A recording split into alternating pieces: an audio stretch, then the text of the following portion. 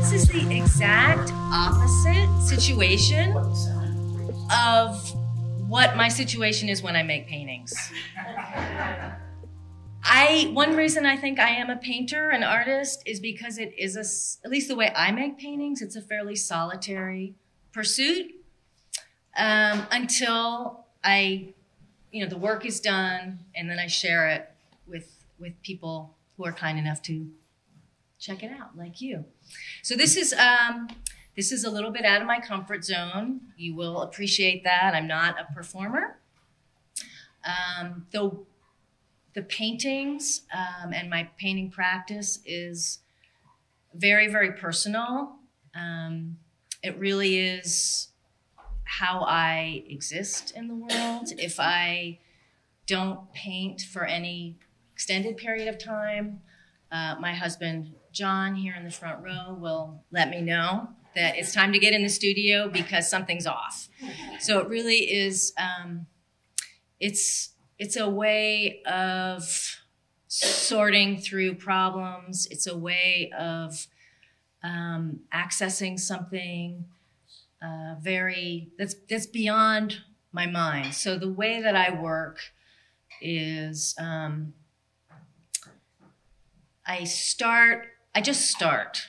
So I'll recently, like with all of these works, which are completed in the last 2 years, I typically start with paintings that are not stretched. So it's just unprimed, raw canvas.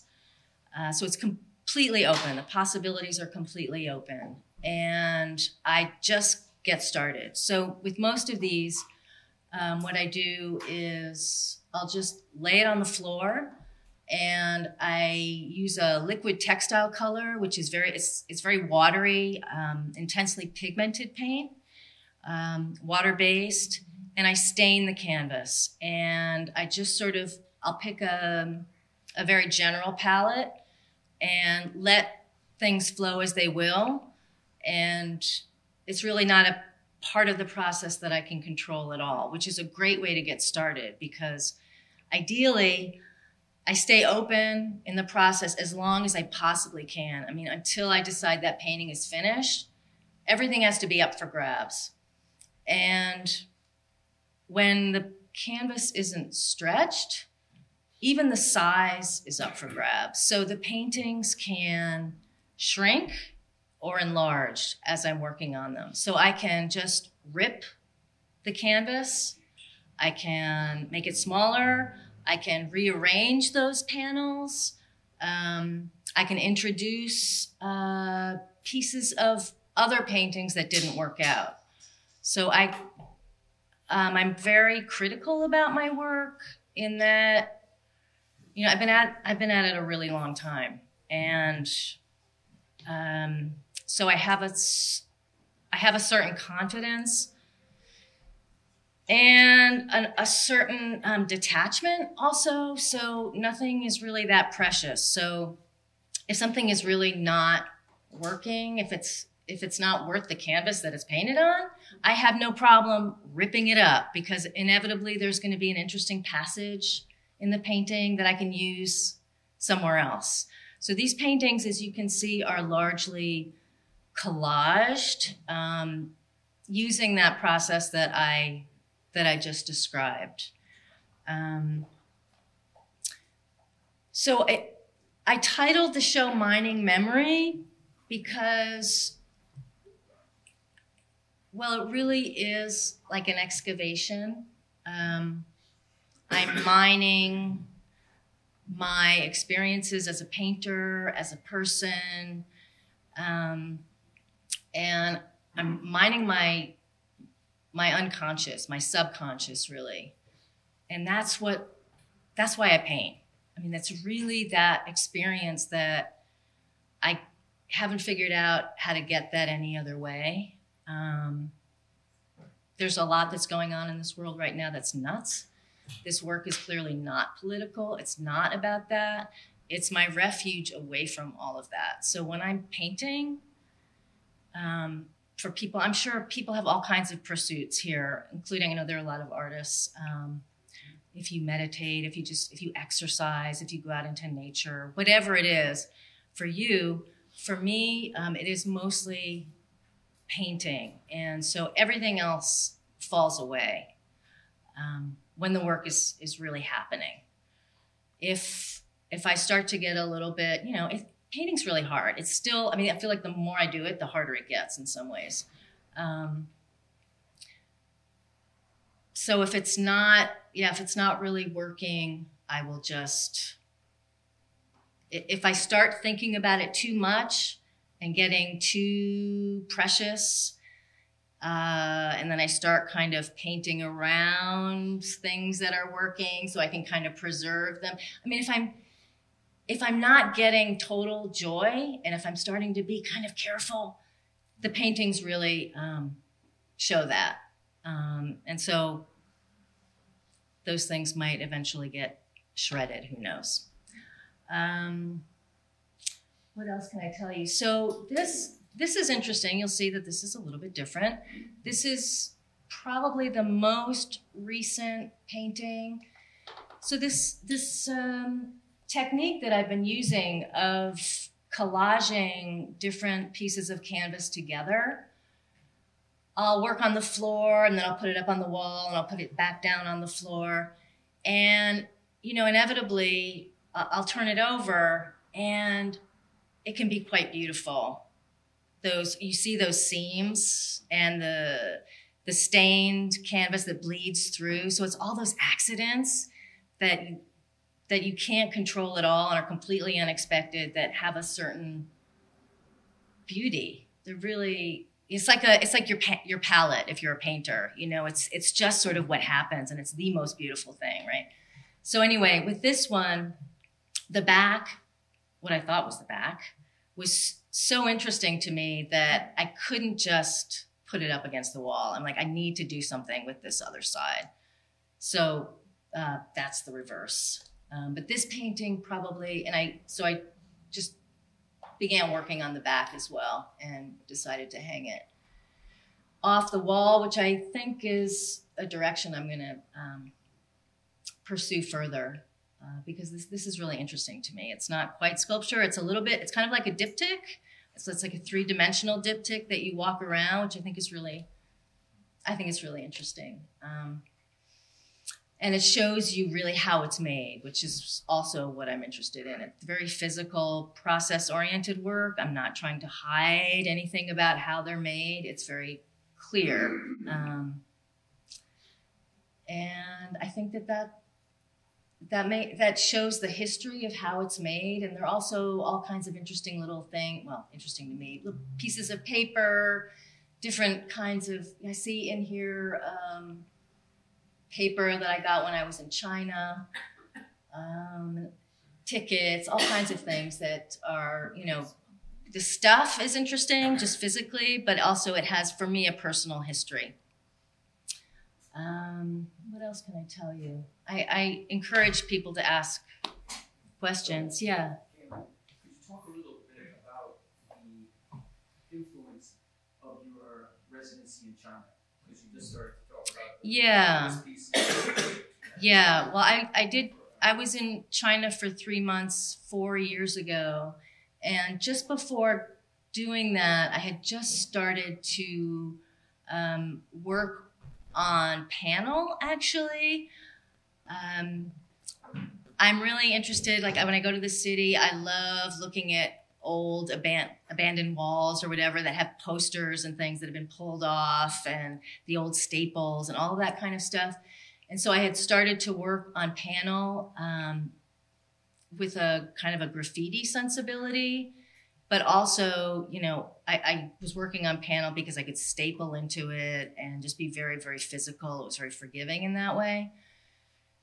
So when I went to China, they had all of these incredible papers and inks, of course, and I was completely unmoored. I'd never been in such a foreign place where I was a freak. John was with me. He was my co-freak. People were great, but we really stood out. Where we were, there were not a lot of Westerners. And so it was a very, very intense time, emotionally as well. And as I mentioned earlier about the studio really being my sanctuary and a place where I can get right with myself, I did a lot of work there because I was I didn't know what was going on. So anyway, I was doing a lot of collage work on paper and with paper, and was really they were paper constructions really. And it was an incredibly fruitful period for me. And when I came back, I realized there are also practical considerations of paper. We need to sell things as artists, and it's very expensive to frame paper pieces, and I like to work large. So I thought that I would start working in a similar kind of way, but with a more durable medium and surface like canvas. And so that's really, 4 years later where this work is still coming from, I think. And the more I work in this way, the more I can understand the language and what I can do with a pretty limited set of materials.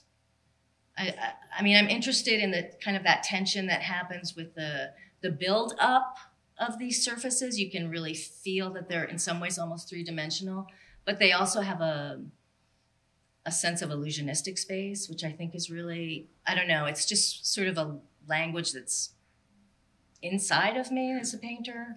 It's something that I don't set out to do it, but clearly it's what I want to do. Could you talk about your use of white, and especially when I was saying earlier that I saw your work on Eagle Street, the thing that always jumped out at me was your use of white in your paintings. And so just talk about that a little bit. I have no idea of, because it seems a lot of times on top of, just structurally, it's coming on top of. Well, it's sort of the next thing that I do after that staining. It's really clear in that painting on that back wall. So the first thing I did was that amorphous sort of deep space, kind of gray background. That is just the stained raw canvas. And the next thing I did, which is what I did with, again, it's developing that language. That was one of the first paintings that I did using that technique. I've been kind of drawing with tape. So you do that sort of very amorphous, deep space staining. And then I go in with just masking tape. And I draw basically with the masking tape. And then I use gesso, which is just it's basically a white acrylic primer. And that sharp edge and that very opaque paint laid on top of that stained surface, just like immediately you get that sense of space. And then it's sort of back and forth from there, kind of breaking that down and building it back up, which most of these paintings have that technique. So then you're retaining, if that's a middle step, then you're in the image that we're seeing, you kind of retained a lot of white. Yeah. As opposed to obliterating all that. Right, and what's interesting about that gesso is that it's like a masking. So if you, as I'm doing with this, the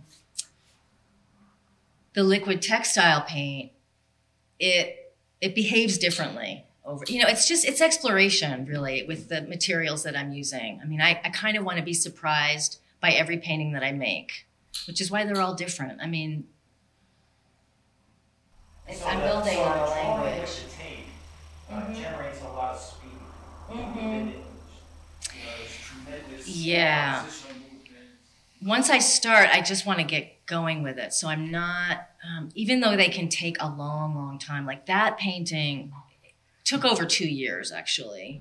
I mean, it's not that I was working on it every day, but I'll work on a painting and I'll get to a point and then I'll just sort of be, either I'll be stuck or I'll think it's finished and I'll put it aside and then later I'll realize that it's not. But so that's what happened with that painting, and it really took about over 2 years. But so in the meantime, while that's in the corner getting dusty, I'm working on something else, and I discover something, I learn something, I get a window into something, and so I can take that that information back to the next painting. So I often have a lot of different paintings going at the same time, because they're all sort of, I'm figuring it out. I mean, I think I'll always be figuring it out. If you're an artist, once you've got it all figured out, I think it's all over. Why bother, right? Yeah. Point of view from your picture, do you own a kaleidoscope? A kaleidoscope, that's interesting. No, I don't. They're beautiful. I love kaleidoscopes, but I like that association. That's very cool. Yeah, of things sort of being refracted. And that's sort of something that kind of happened. I mean, I see that with this.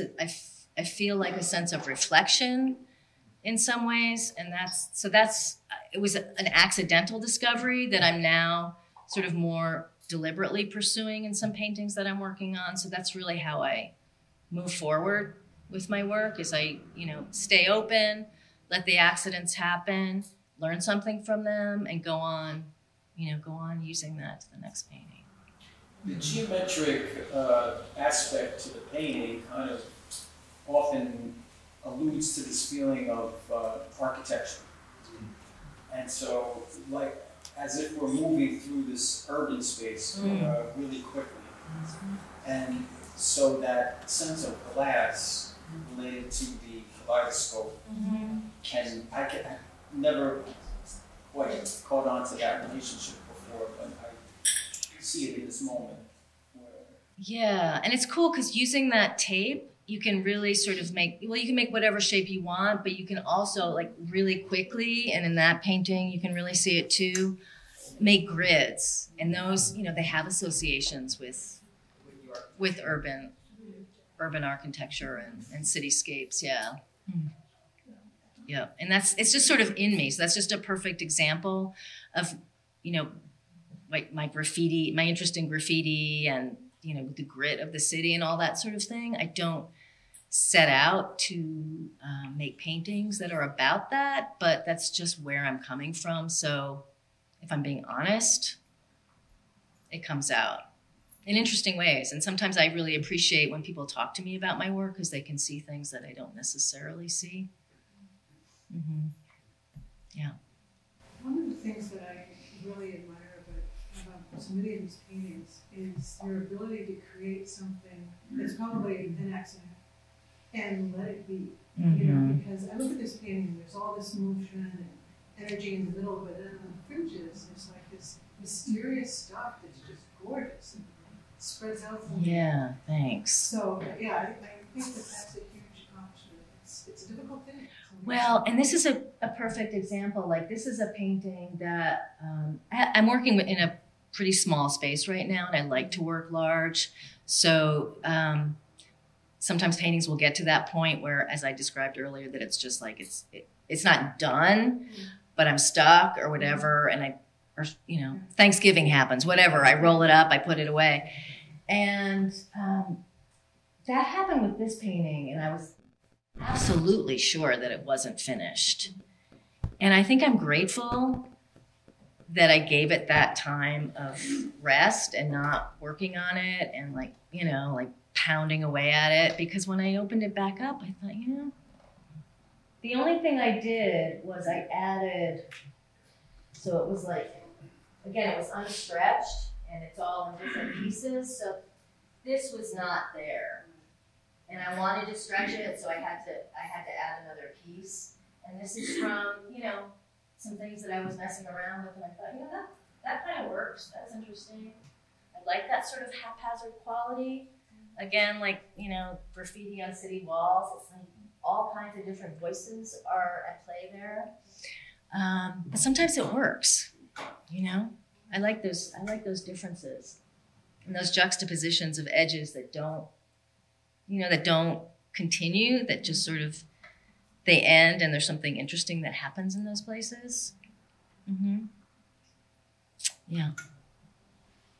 Can you talk about your influences? Who have been your heroes and heroines of that? Oh, gosh. Well, I mean, I think I come from the abstract expressionist school, I mean, those are really like foundational heroes for me. Like, Guston and Joan Mitchell and de Kooning, those people. And when I read about what they said about their process, it makes complete sense to me. So, these are not those paintings, but I feel like the process is very similar in that sort of being open to that vulnerable place, and being willing to just like step into the void and, believe that it's just paint, right? It's okay. But it took a long time to get to that place because it's ridiculously scary. And now it's like some of my favorite painters are Jack Whitten and Mark Bradford. Very, again, sort of process oriented. It's all about materiality and the beauty that comes out of that. But there's so many great painters right now. It's rich. Yeah. Mm-hmm. And how do you see the white? If you see it as negative space or positive space, the way that you describe the process is the staining, and then you lay the weight down. It's almost an inversion of the process. It feels like positive space to me. It feels like positive space, right? That's how it's not an explosion; it's an implosion of sorts. Yeah. Positive, negative, flip. Right. Imagery, not imagery, mm-hmm. And that's the play that makes it more than just active. It's chaotic, crazy, explosive. Yeah, I mean, I kind of like that.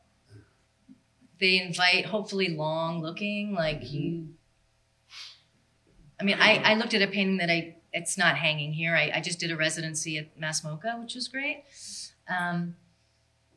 And I just saw that painting again that I did very quickly when I was there. And I was like, I don't even know how I did that.